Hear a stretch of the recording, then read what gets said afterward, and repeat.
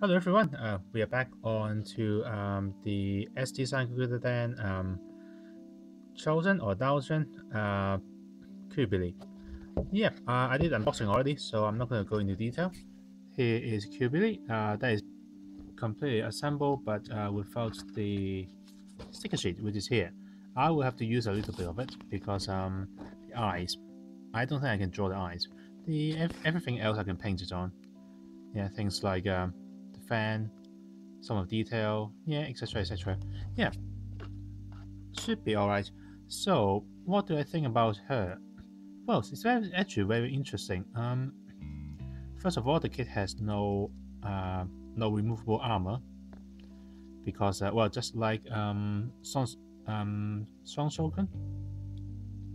So, I can't remember her name now. Yep, the other SD kit of a female character, she has no removable armor.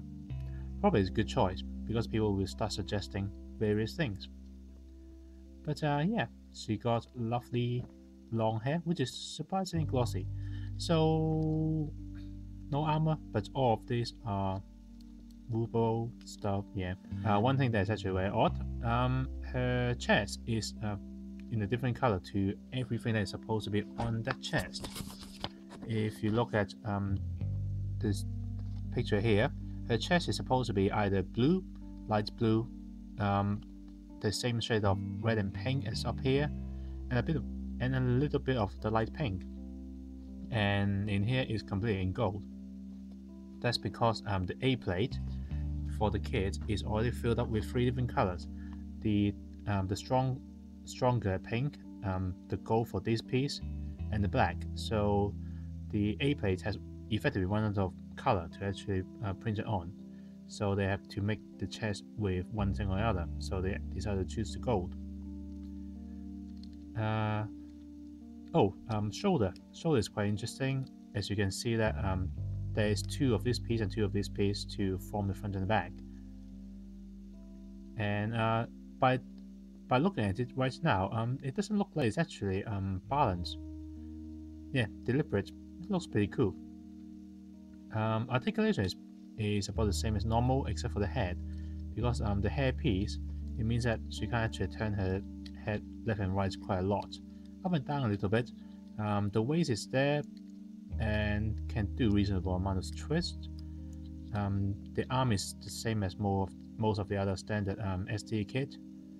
The hand can go out and can twist because they're just ball joints, and so is the hand, which will go in and out front and back a little bit and rotate. The leg is the same as the others, and so is the feet. So articulation is not too bad. Besides for by the way, I deliberately cut some of the pegs off so that it's easier for me to take it apart for painting. So yeah, that's basically it for the kit itself. Weapons is a pair of fan. There's a peg on there so that you can actually, so she can hold it, and she hold it by pegging it in. Yeah, just like that. It's pretty well detailed. Plenty of detail for people who like to paint stuff. So, what is also quite interesting about the character Dao-sen or Chou-sen, depending on which language you decide to use the translation from, is her fate. In the cartoon, she died along with Ryufu or Lobu. In the actual historical record, she does not exist. People mostly believe that she does not exist. It's more of the novelization decided to actually put something in there to actually give it more dramatic end. The novel itself, I think, after she escaped, she goes around, and at the end she got executed by someone because her action is it's actually quite devious, where she used herself as a way to drive a wedge between Totaku and Lubu to actually get them killing each other.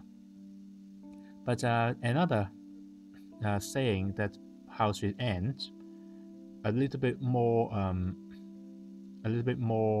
forgiving is that after Lubu is dead, she gone away and become a nun, which is quite interesting because while I was playing around with this kit, I realized they decided to mold her head pretty well.